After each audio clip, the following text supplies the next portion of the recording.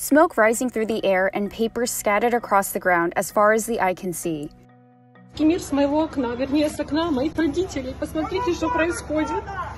This video shot by a resident shows the aftermath of an explosion at an apartment building in Chernihiv, Ukraine on March 3rd. At least 47 people died in Russian bombings in this city that day. Many other strikes have directly hit civilians. Schools, houses, and evacuation routes in the country have been attacked and severely damaged, on top of infrastructure, including this children's hospital. Russia's denied targeting civilians, but our reporting in Ukraine and videos show that, in fact, civilians have been badly hit. Journal reporters and the news intelligence agency Storyful corroborated dozens of video clips shared by Ukrainian officials and residents. Analysis of those videos shows that despite the Kremlin's denials, Russian forces have been hitting civilians across Ukraine as resistance slowed their military advances. Chernihiv is a city in northern Ukraine, home to more than 280,000 people.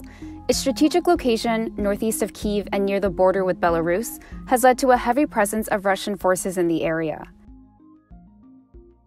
Near the building seen in this footage, there's a hospital, a hotel, shops, but no sign of Ukrainian military presence or facilities, apart from a checkpoint manned by a few volunteers, according to residents. In that neighborhood, a dashcam recording posted to social media shows the powerful explosion.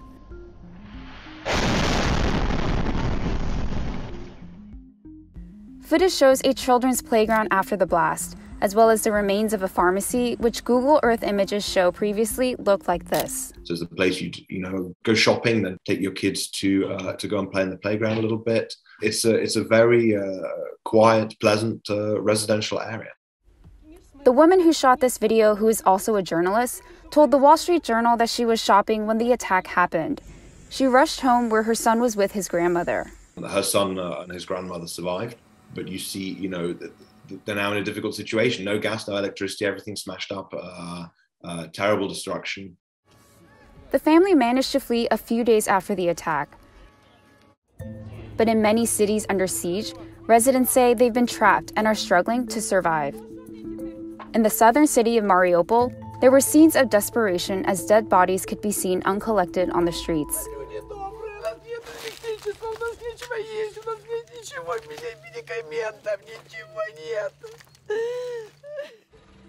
Ukraine and Russia said more than once that they had agreed on some logistics for humanitarian corridors to let residents flee some cities, including Mariupol, but efforts were complicated by continued fighting. On March 9th, President Volodymyr Zelensky was one of several Ukrainian officials to share videos showing a severely damaged children's hospital. Russia's foreign minister said the hospital was being used as a base by Ukrainian fighters, a claim denied by the city's mayor. Окраины города лупят, все заминировано. Пока на сегодняшний день, на сегодняшнюю минуту не удалось провести переговоры, чтобы это было безопасно для мирных граждан. Those trying to leave have also faced attacks. According to the mayor of Irpin, at least 8 civilians were killed by shelling during an evacuation attempt in this suburb of Kyiv. Scenes of destruction resemble each other across Ukraine. In Zhytomyr, which is located west of Kyiv, video shows a school building reduced mostly to rubble on March 4th. The footage was circulated on a Telegram channel about war videos. It is something of a strange target for the Russians in the sense that it doesn't lie on the front lines. And in Kharkiv, Ukraine's second largest city, large-scale destruction of residential and historical buildings was documented for several days in a row, after Russian forces failed to capture major urban centers.